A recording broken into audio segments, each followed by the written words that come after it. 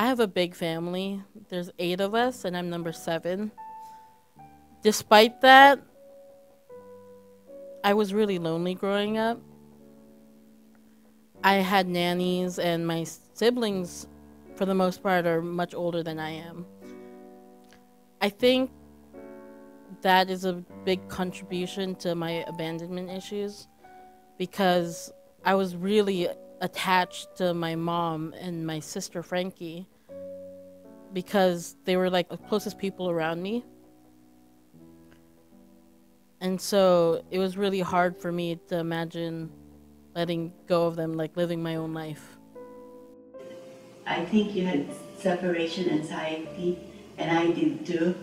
Every time I dropped you off at school, I felt bad having to leave you at school, but I had to go to work. And you walked backwards, waving at me goodbye until it's like 100 steps that you would be walking backwards and waving goodbye. Ari and I were really close growing up, and I think that she and I had a codependent relationship. And I think there was just a lot of stuff going on in our home life where we felt like we had to team up and probably didn't do so in a healthy way. Like we were just way too safe with each other and too scared of the world. As I grew up, I became much more outgoing. I participated in competitive cheerleading and musical theater and oratorical contests. It helped with the depression and gave me a sense of self-worth. I was a different person at school and in public than I was at home. My name is Cameron Lee, and I am a QMHA. I usually do the initial diagnosing of new patients who come in, realize that they have some sort of mental issue and that they need help.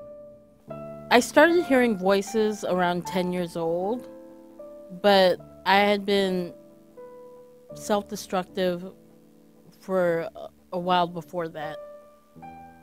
It was hard because coming from not only an Asian family, but also a family with older parents, there was a big stigma around it and not wanting to talk to therapists or strangers. And also the fear of medication and relying on it. They say right now, the population in the United States, 50% has at least one mental disorder. Out of those 50%, half of those people are the ones who actually are diagnosed.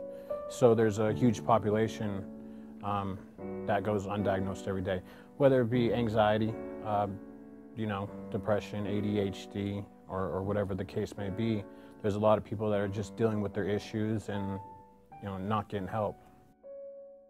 But you have to realize there's tons of people in office and in college and school that have mental disorders that do just fine.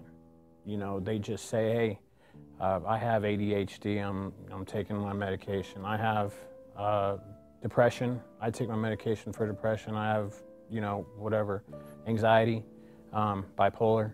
As long as they take their medication, they're just fine. There have been multiple turning points in my life. It's like a series of epiphanies where I just get fed up with something in my life and so I change it. I'm terrible at math, but it's a simple and universal rule that if you don't change the factors of an equation, the outcome will never change. I don't think my family knows much about mental health, so they try to support me the best and only ways they know how. I do feel like they walk on eggshells around me sometimes because I have been in the past very prone to lash out or panic. The important thing is that they're trying and that it is a process.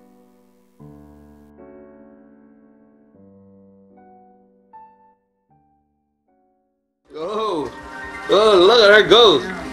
Look at her go, go, go.